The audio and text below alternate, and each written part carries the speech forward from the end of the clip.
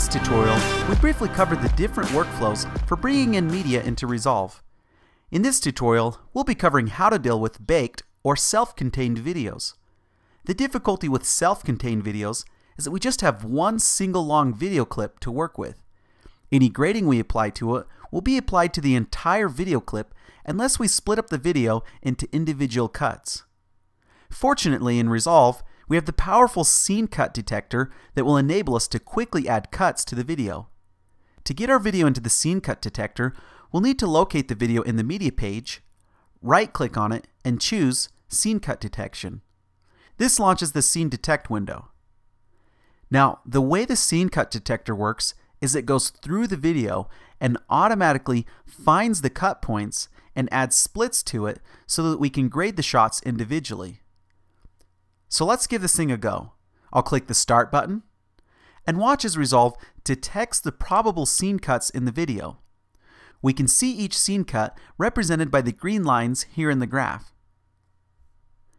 And now that it is finished, we can also see the scene cuts over here in the cut list.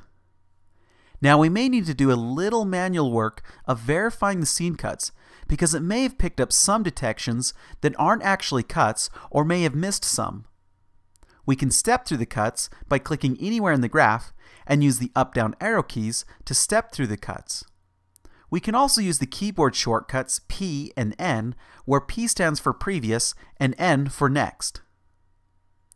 Now what we're looking for here as we step through the cut list is to see the last frame of a clip in this left window here and the first and second frames of the next clip in the middle and right windows here. When we see it this way, we'll know that we're looking at a clean scene cut. If it doesn't show this way, then we have a scene cut where we shouldn't have one. Now if there are fades, cross dissolves, or quick camera moves, they may be picked up as scene cuts, and so the easiest way to address these is to adjust the sensitivity of the scene detector by adjusting this horizontal bar either up or down. Lowering the bar increases the sensitivity, while raising it lowers the sensitivity. As you can see here, these lower spikes aren't actually scene changes, but rapid movements in the scene. We can take a closer look at them by zooming in with the slider. With the sensitivity bar, we can quickly eliminate a lot of these scene cuts by raising the bar just above them.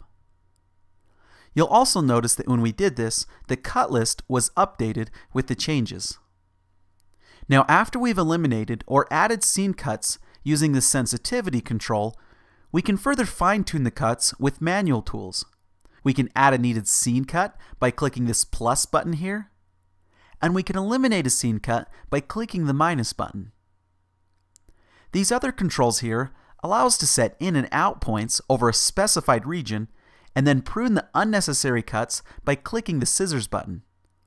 The idea with pruning is that it deletes all of the unnecessary scene cuts except for the most likely one. Up here under the drop-down menu, we have a variety of helpful options. We can reset the zoom and scene marks. We can save our scene detection for use later on. And we can save or load an EDL with the scene cut information. When we're all finished, we'll click the Add Cuts to Media Pool button to add the scene cuts to the media pool. Then just close the window. It's a good idea to go to the Conform page and create a timeline.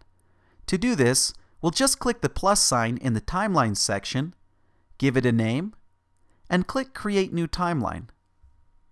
It's also good practice to go through the clips once more to check for any errors we might have missed. If there are any errors like two shots needing split or joined together, we can use the editing tools of the Conform page to make the necessary changes.